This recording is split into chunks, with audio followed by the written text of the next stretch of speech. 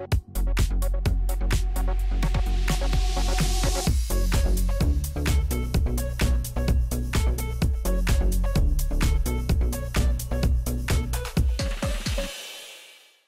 it really possible that one day humans might live across the galaxy? I can't answer that question for you, but I can tell you about Starpath Robotics, a company that's working on something that could be pretty useful if humanity implodes and we have to make a dramatic escape through outer space.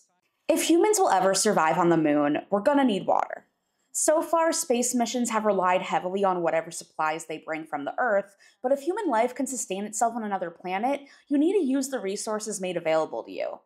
The moon doesn't have big lakes of fresh water that we can just scoop up and put into a bottle, but there is ice. Of course, there's a catch.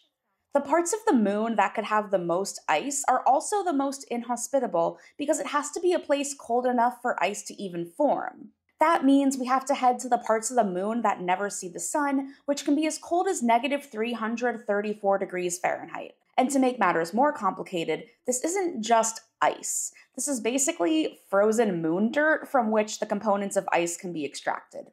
So here's where Starpath comes in.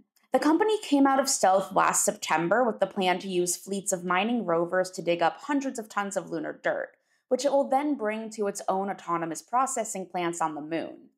Then they separate the molecules into their component atoms, then turn that into liquid oxygen.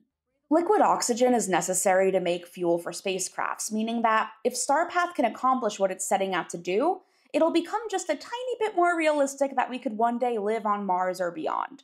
Another issue for Starpath is, how do you power a refinery on the moon without on-the-ground human oversight? The plan is that another startup called Celestial will design a massive solar array to keep things moving. Starpath just raised $12 million in seed funding led by 8VC Infusion Fund, and it's hoping to grow its team to continue building its tech as quickly as possible. The founder, Saurav Shroff, told TechCrunch, quote, "Life could be multiplanetary in a very short period of time. If you make 1,000 tons of liquid oxygen on the moon, your path to making a million-person city on Mars is hard, but it's now possible.